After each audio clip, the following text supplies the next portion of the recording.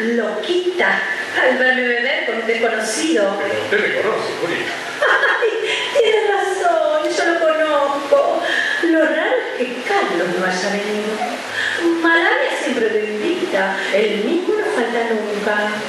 No se preocupe, estamos pasando una velada maravillosa. Ay, es que sí, no nos ve, no tiene sentido el encuentro.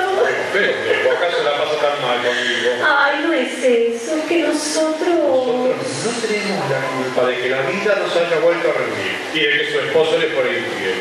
Tome esa cosita y piense que un nuevo sueño está llegando a su vida, Julieta. ¿No escucha? Las campanitas de felicidad.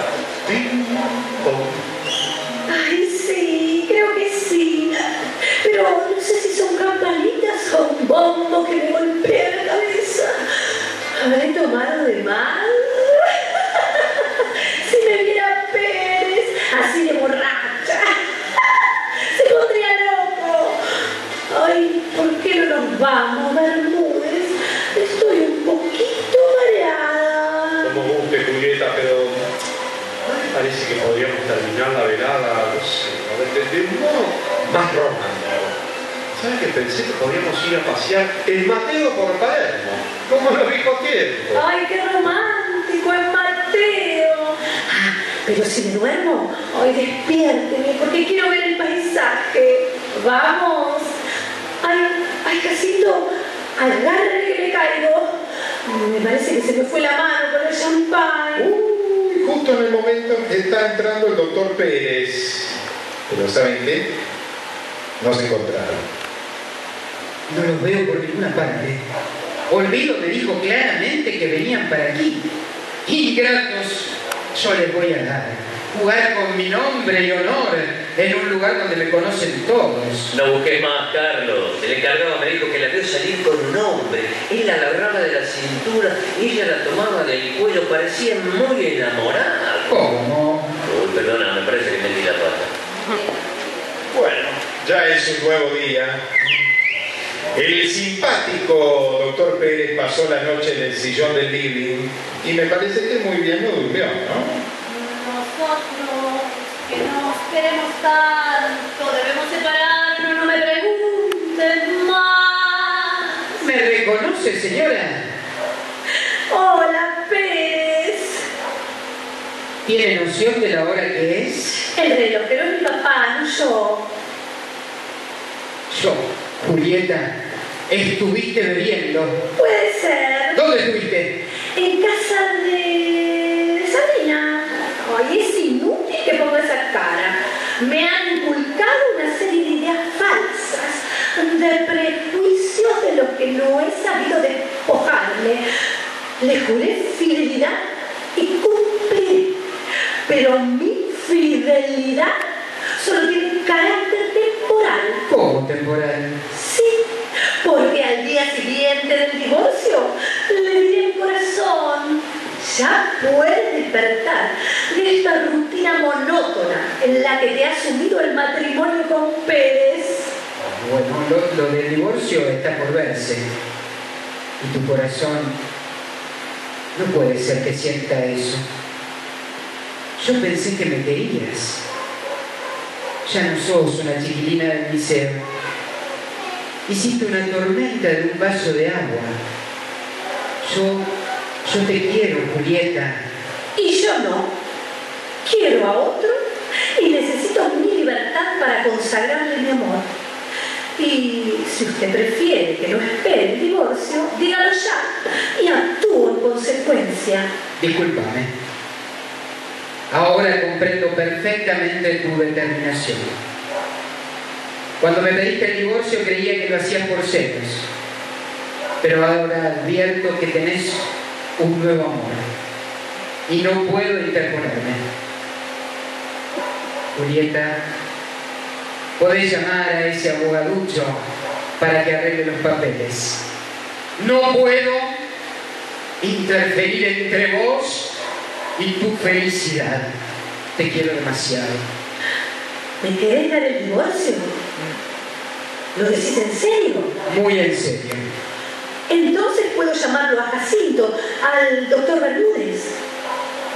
Ay, ya entiendo. Así que me reemplazás por ese abogaducho. Ay, por fin recuperaré mi libertad. Me parece que estoy soñando. ¿Estás seguro, no? No me hará pasar un papelón, ¿no? Yo no me rectifico jamás, señora. Ay, estoy tan contenta que me dan ganas de abrazarte. ¿Y quién te lo impide? Julieta. Ay, Carlitos. ¿Cómo te quiero? Nunca te he querido tanto como ahora. Yo también, mi amor. ¿Ves? Como todo es más fácil. Si no nos aguantamos más antes que vivir como perro y gato, es mejor terminar y que podamos ser amigos, ¿no? Lo pasado, pisado. Entre lo pisado colocás a Espuma, ¿verdad? Por supuesto. Ay, qué fácil es reír cuando no se quiere más. Confesar que fuiste un gran sinvergüenza. Tu consultorio es un harén. Bueno, se hace lo que se puede, querida. Asqueroso. Ahora decime, en confianza, ¿qué le encontraste de bueno a ese abogaducho? Es un esperpento. Ay, el amor lo hará más lindo. ¿Te parece? Le tengo confianza. ¿Y ya te besó? Ay, qué curioso. Creo que no. Va, no sé. Puede ser que me haya besado el otro día. Cretino. ¿Dónde? Es cerca del jardín botánico. No, quiero decir en qué lugar te dio el beso. Ah, primero en la mano, luego en el codo y creo que en la mejilla.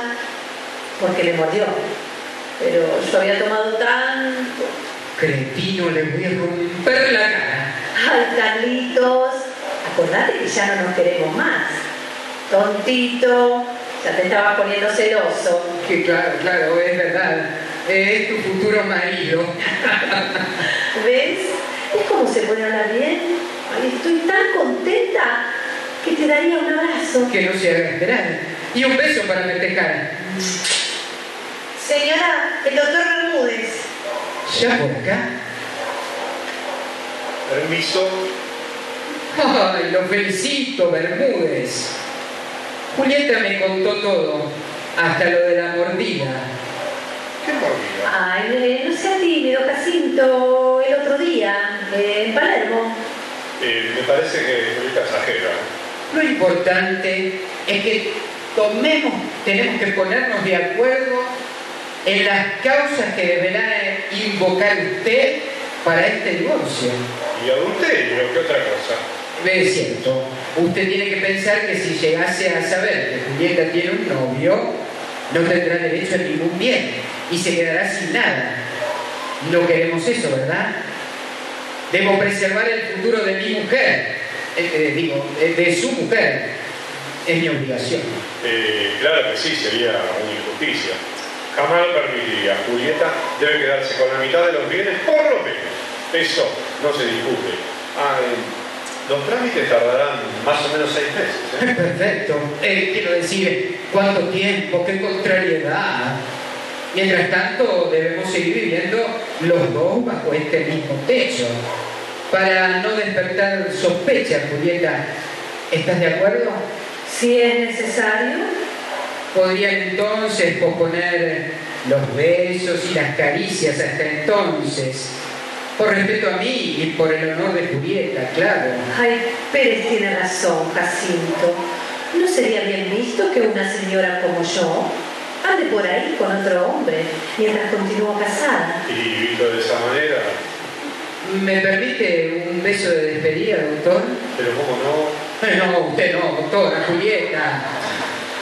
Y ante los atónitos ojos del abogaducho, Pérez abraza a Julieta y la besa fogosamente hasta dejarla sin aliento. Bueno.